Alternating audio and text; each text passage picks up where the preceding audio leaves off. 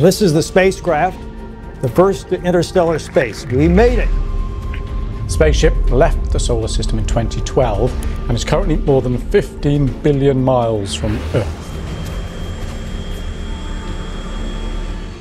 At first, it looked like background noise, just more static from the endless dark. The same kind of harmless blips it's been sending for years since slipping into interstellar space. This is the first time we have been exploring now, begin to explore this new region of space, interstellar space. But then the pattern changed. Bursts of high-energy particles, hitting in rhythms no one could explain. Instruments that had stayed calm for decades started flaring up.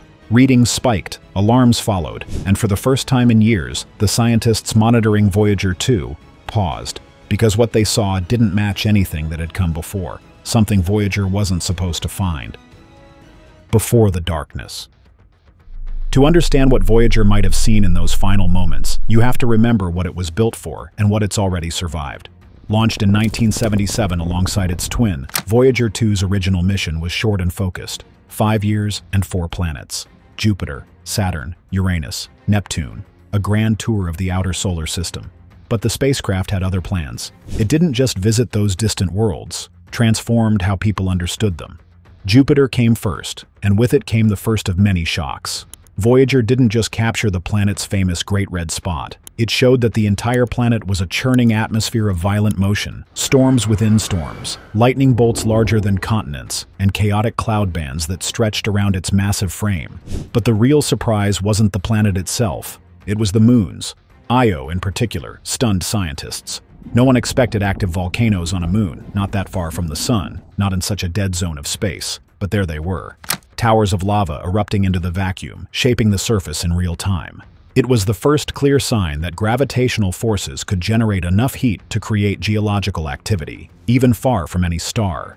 Saturn followed, and its beauty was almost deceptive.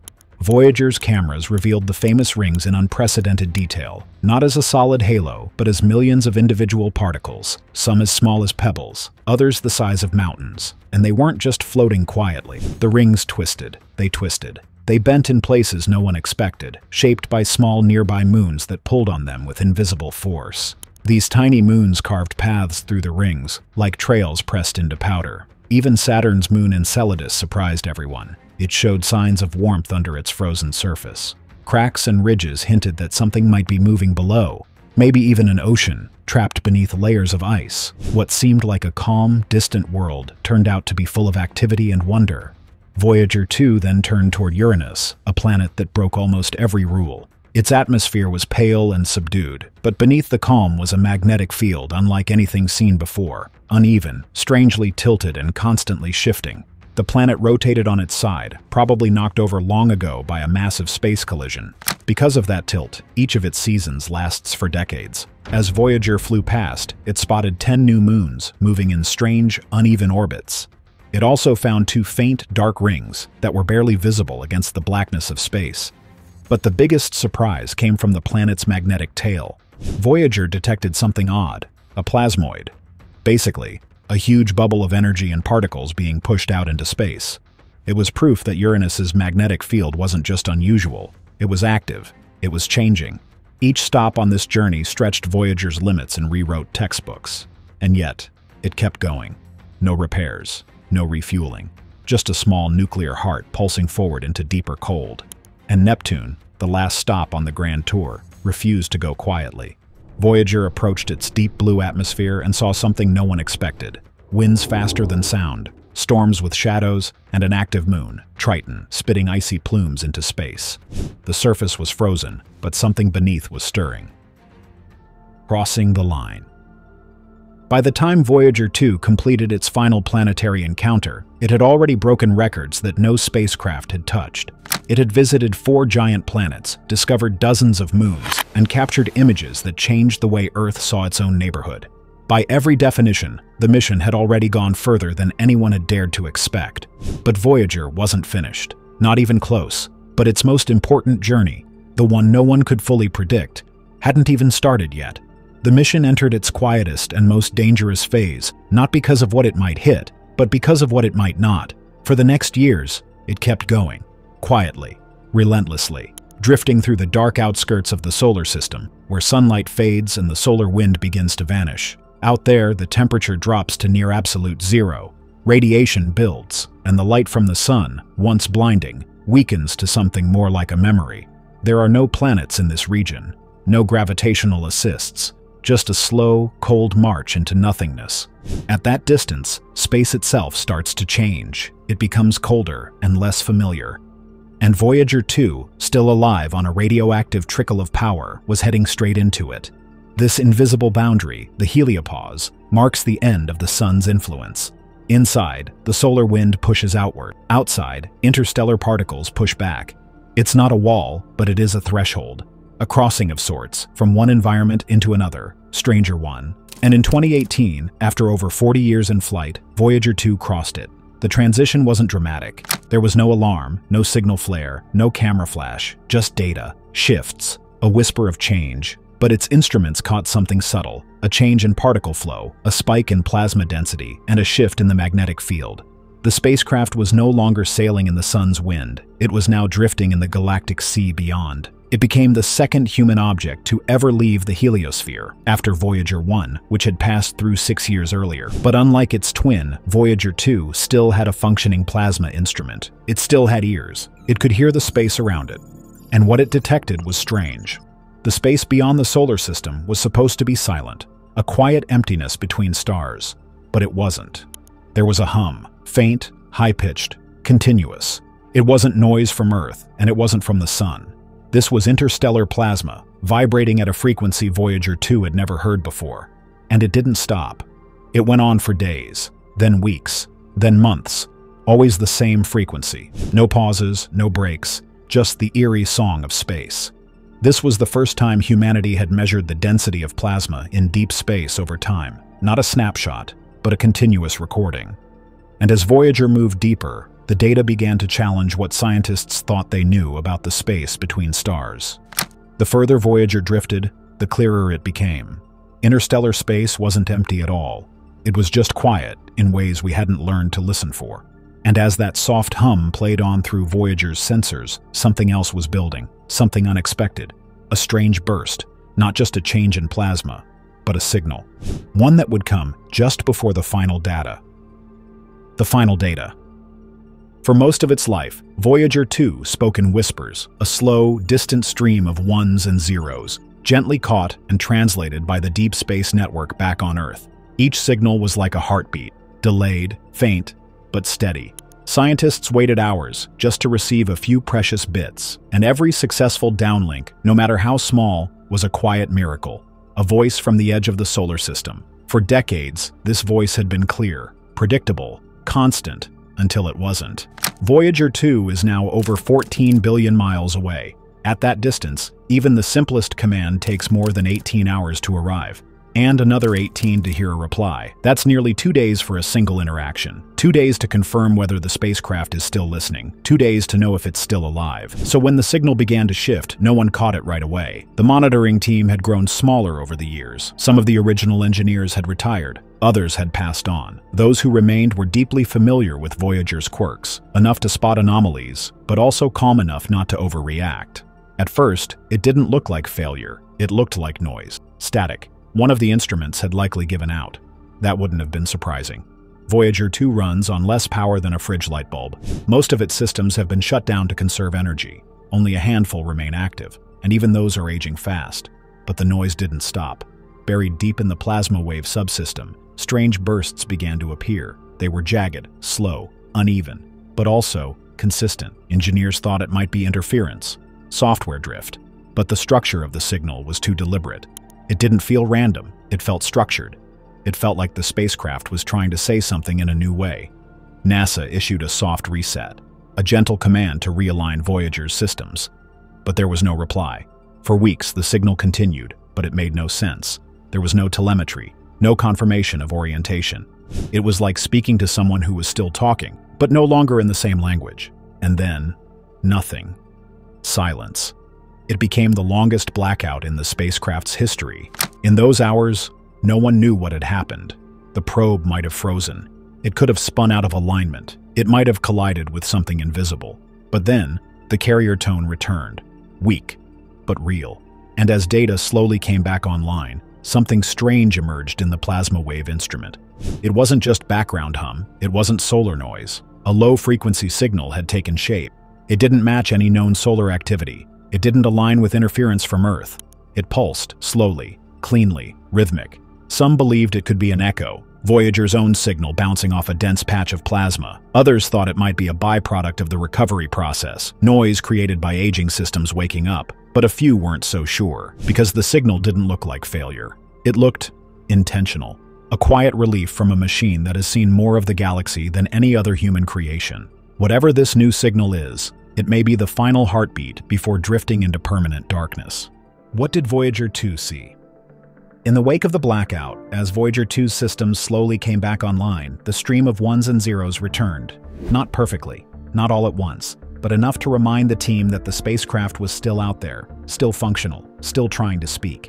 The first thing to come through wasn't a system log or orientation data. It wasn't temperature, voltage, or propulsion telemetry. It was plasma wave information. Voyager 2's plasma wave subsystem, one of the few instruments still drawing power, had been recording changes during the blackout, and now that data was arriving back on Earth. It didn't look like the usual low-level hum of interstellar space. Normally, these readings reflect the ambient plasma density, the thin soup of charged particles that drifts between stars. But this time, the signal showed something stronger, a distinct low-frequency rise. It wasn't sharp or chaotic, but it wasn't random either. It pulsed. It repeated. Engineers called it structured, not a solar flare, not background interference, something with a shape.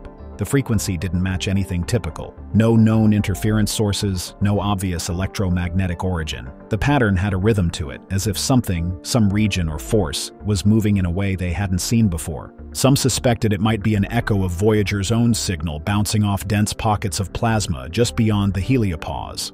Others believed it could be a standing wave, created by the boundary between solar wind and interstellar space, reacting in ways still not fully understood. But here's what was clear. This wasn't noise. It wasn't an accident. Whatever Voyager 2 had passed through during its communication loss, it had interacted with a field of particles dense and active enough to leave a signature. And that, alone, was a clue. Voyager 2 had already made history by entering interstellar space in November 2018. It confirmed this milestone by detecting a dramatic drop in solar particles and a rise in galactic cosmic rays, evidence it had left the protective bubble of the heliosphere. But what came after that? That's where things got even more interesting. The data now showed fluctuating plasma densities, sudden increases followed by dips. Not smooth, not linear. Something was stirring in the void, and Voyager's sensors, though aging, were still sharp enough to pick it up. This wasn't a one-time reading either. The plasma wave instrument had been passively recording during the entire silent phase. When communication was restored, all that backlog began funneling in, giving scientists a rare look at what happens in the darkness between stars, especially during a period when all other systems were presumed offline. There was no visual proof, just vibrations. But in space, vibrations speak louder than anything else. The magnetic field readings, though not as dramatic as the plasma waves, also detected shifts through its magnetometer. Small ones, weak, but measurable. Magnetic pressure in the local interstellar medium wasn't consistent, and when overlaid with the plasma data, it suggested a dynamic environment, one in motion, not the silent, frozen space people often imagine. The idea that interstellar space is a cold, quiet place has always been more myth than science. In reality, it's turbulent, alive. And Voyager 2, during its brief blackout and recovery, caught the edges of that storm. The scientific team didn't issue a grand statement. No headlines screamed, "Voyager finds new region." But behind the scenes, there was quiet interest. Something about that data didn't sit within the expected models. The shapes, the intervals, the magnetic activity, it all felt just a little off. Could Voyager 2 have passed through a region of compressed plasma? Could it have brushed against a distortion, like a ripple where the solar system's bubble meets a denser part of the galaxy? Even stranger, some researchers pointed out that the orientation of the spacecraft, while not fully confirmed, might have shifted slightly during the event. It's unclear if this was a natural roll, a glitch, or an external effect. But if it had moved, even by a few degrees, it might explain why the data patterns were so different from previous readings. Still, there was nothing conclusive, just questions and patterns in the numbers that didn't fully match expectations. With no imaging left and barely enough power to run its instruments, with communication windows growing narrower each month. This was Voyager 2's second-to-last message to Earth, and what it truly saw was written in charged particles, strange rhythms, and shifting magnetic lines. The silence ahead. Voyager 2 is still moving, still listening, still sending faint pulses across more than 14 billion miles of space, but it's getting quieter. The signal, once strong and clean, now arrives as a whisper, delayed by 18 hours each way, scattered by distance, and smoothed by time. Its power source, a decaying lump of plutonium-238, is shrinking. Each year, Voyager loses about 4 watts, barely enough to keep a single instrument alive. One by one, systems have been shut off. The heaters, the imagers, the backup protocols, not because they failed, but because there simply isn't enough power to keep everything running. It runs today on less power than a household light bulb, and yet, what it does with that tiny spark still matters. The data it sends back from interstellar space is the only direct measurement we have of the environment between stars. Its plasma readings, its magnetic field reports, its cosmic ray detections. These tiny fragments of information are rewriting what we know about the Milky Way's outer edge, a region once thought to be empty, but now revealed to be dynamic, restless, alive. It confirmed, for the first time, the actual shape of the heliosphere, the sun's protective bubble. It measured how cosmic radiation behaves beyond that bubble, hinting at how other star systems might protect themselves from the galaxy's chaos. It even showed that interstellar space isn't silent at all. It hums. And that hum, first heard by Voyager, is now used to study areas no other spacecraft will reach for centuries. That's how important its fading breath still is. Now the engineers must choose. What stays on? What dies next? Every decision is a trade-off. Every extension is a sacrifice. To preserve the instruments that still collect useful data, others must be left behind, and soon there will be nothing left to cut. But time is running out. At some point in the next few years, the signal will stop. Not all at once, not like a crash or a failure, just a final unnoticed message. One that fades into the deep without even an echo. And when it happens, it won't just be the end of a mission. It'll be the end of a connection, the last thread between Earth and the farthest human object ever made. There will be no ceremony, parachutes, or recovery, just dead silence. Because Voyager 2 was more than just a spacecraft. It was a translator, a bridge between our small blue planet and the vast cold space beyond it. It showed us Saturn's rings weren't smooth. It found new moons hiding in the shadows of Uranus and Neptune. It recorded the first hum of interstellar plasma, and in its last, broken moments, it showed us images and data we still don't fully understand. It's still out there now, coasting on pure inertia. Just motion, pure and endless. It will keep drifting through the galaxy for billions of years, long after the sun swells and fades, long after Earth itself changes beyond recognition. And even after the power runs out and the signal stops, the spacecraft will still carry its memory. The metal will still be intact, the instruments will still be frozen in place. Voyager's final silence won't mean it's gone. It just means Earth will no longer be listening. A golden record rides with it, still attached to the body of the craft. Inside are sounds of laughter, a mother's heartbeat, greetings in 55 languages, music from different cultures, pictures of children, landscapes, animals, equations, cities. A small, fragile introduction from a species hoping to be known. But even as Voyager 2 prepares to go dark, its story isn't finished, because what it leaves behind might matter even more than what is found.